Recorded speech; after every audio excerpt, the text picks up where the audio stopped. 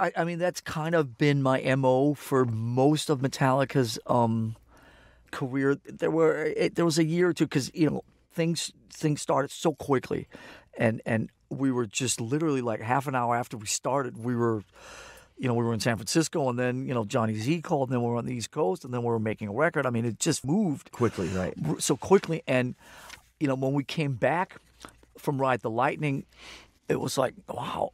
And we had a little bit of time. At that time, like a month or two was like an eternity. It's like, what am I going to do now for a whole month? And so both Kirk went back to taking guitar lessons from Satriani, and I went back and I thought I could. I'd never really taken lessons, and I never started playing because you wanted to. Yeah, I just wanted to be in Diamond Head and Motorhead, and I didn't. It was like, oh, you have to learn to play the instruments. I mean, it was almost like karaoke in the beginning. It was just like I just wanted to be in a karaoke heavy metal band, sit and bash along to. That's what Hetfield and I did. We just sat and played along to. You put the Diamond music Head on and play along. Yeah, yeah. And then all of a sudden it was like, wow, this is getting real. It sort of wasn't really intended that way, right?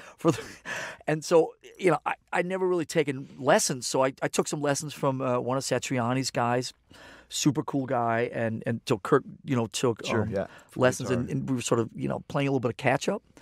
And so I went through a period that probably culminated in the Justice album, where I felt sort of compelled to try to show ability. It's like, and listen, when you got Dave Lombardo and Charlie Benante, breathing down your back. I mean, it was like, okay, I gotta. You had some try stuff to. going I on, tried to step it up a little bit, and try to do my own thing and do all this crazy shit. The part on one, that double kick on one, is very intricate. Yeah, well, thank you. I mean, and a lot of those things were actually written on the, because we start. I would come up with drum riffs and drum ideas that Hetfield would write. Riffs too. Riffs too. Gotcha, right. Like Justice for All, boom, all that stuff. But I was trying really hard to push the drums kind of into the foreground. And then after like a year or two of that, I was like, okay, seriously, it's like, just do your thing, chill out, support the riffs, do what's best for the song. So since around, I guess, the late 80s, so I guess it's been like 25 years now, the only thing that's really interested me is just doing the best thing for the song and sitting and doing the kind of the Phil Rudd 4 on the floor when it calls for that.